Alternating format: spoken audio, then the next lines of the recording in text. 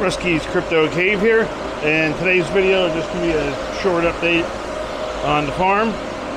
Got a couple things I was going to talk about. I'm trying something out with the fans. AC Infinity has an automated programming thing that you can do for cooling, and currently it is 98 in the shed. It is 81 degrees outside, so I had it set up. I'm going to pull up my phone here quick, here's the app.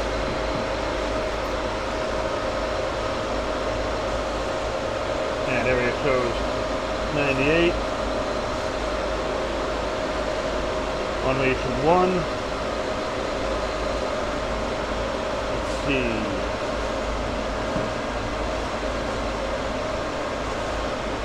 There's some of the things I have set up.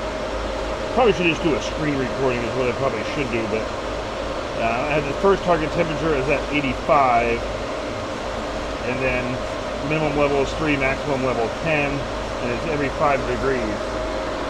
And it was currently about 3 degrees over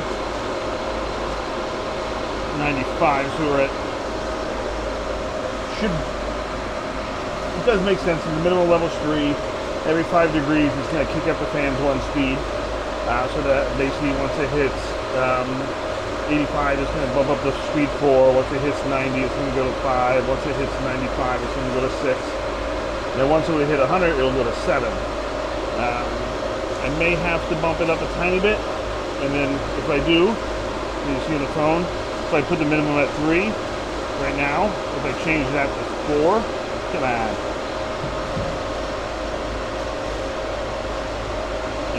Just change it to 4 and hit done. I'm going to save it. And you can see fans are bumping up to 7. So I'm messing around with this the last few days. I want to try to keep the shed in between 90 and 95. It seems like the cars run good, everything like that. It doesn't use too much power. So I think before, without using this, I had the fans running at an excessive speed, and it was just using more power than it really should have. Not really sure how much it's going to save, but hey, a little bit helps. Just pretty much as far as what's running has been the same. KS2 is still running, not profitable. The second CMP cards, those are making about 25 cents a rig. There's the original CMP card rig, that's about the same. 3080s are still off. I should take this time to clean them because you can see there's some pollen and dust and whatnot built up on them. KS0s are still on. I may actually switch those to Stoli mining here shortly. I do have a AL0 that should be delivered on Tuesday, so I'll be able to get that set up on Wednesday, get that thing up and running. All the 3070s are still on, 2080 Ti's are off, and the 3060 Ti's are off. So you can see power usage nowhere near capacity. You have plenty of headspace. The two S19s, I still got them hammering away. S19K Pro is at 120, and the 104 is running at about 66 to 68 terahash, right around 1500 watts. Running good. Right now, according to like the software, the 104 on Brains is actually more efficient than the 120 on the Epic. Leave that. So it makes me even think maybe I should try Brains on the S19K to see how efficient I can get that. But it seems like the S19K Pro runs better when the chips are much warmer. So it seems like it's been running better at the 120 than it has been if I tried to downtune it, just because it wasn't getting warm enough. But other than that, there's not much going on out here. Some of the other things I'll go over. I want to cover is in the house. So I'm going to go do that, head in the house and cover that with you. Alrighty, we're back in the house, and as you can hear, this is the one issue. This is my Canaan Avalon Nano 3. Fans are noisy. I did email them, open up a ticket. Actually, this happened about a month ago, maybe even a little bit longer. And then all of a sudden it quieted down. So I was like, okay, well, I'll just keep it running and not do it. And then it started up again. So I think the game plan is I'm just going to shut her down, RMA it, get the fans replaced, because it is still under warranty. It does come with a 1-year warranty. And the support has been good to deal with. Can't really complain about that, so there wasn't really many issues there. So they gave me the RMA number. I just got to get boxed up and sent out. So I'll probably do that this week as well. Just because I want to get it taken care of while it will still be free. Well, I'll have to pay for shipping, but the repairs and stuff will be free. And then if it does break again after warranty, I'll probably just look into doing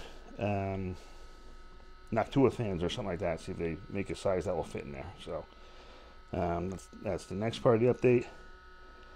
And then the last one, I'll be right next.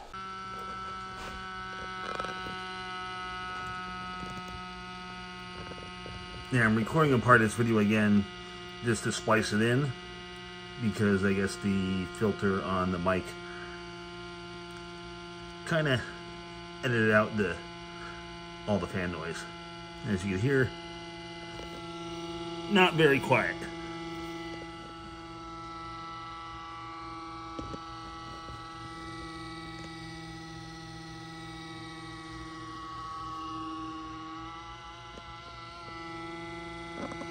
So yeah, this is going to be getting RMA'd and sent back for warranty work. And the last part's part of the reason where I'm going to be trying to edit this on my laptop, because actually I have a salad job on my editing rig and desktop that has been earning pretty much about $5 a day. So I took a payout of that $20, sent it to PayPal. Yeah, it'd probably be better off waiting. I'll probably wait to do the next one at like 100 or something like that, just depending on if I keep it running or not. But it's been doing pretty well the last day or two. So we'll go over here to 7 days. I can't do a screen recording just because I'll lose a job. But had a couple stinker days here, but 271 there, 498 there. Got 290 so far today. So overall, pretty good. Not complaining at all. Pretty much right around 5 cents an hour, pretty much for the entire day.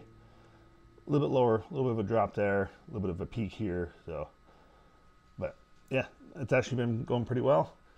So that's kind of, we're not doing a screen recording on this, like I said, but the not too shabby.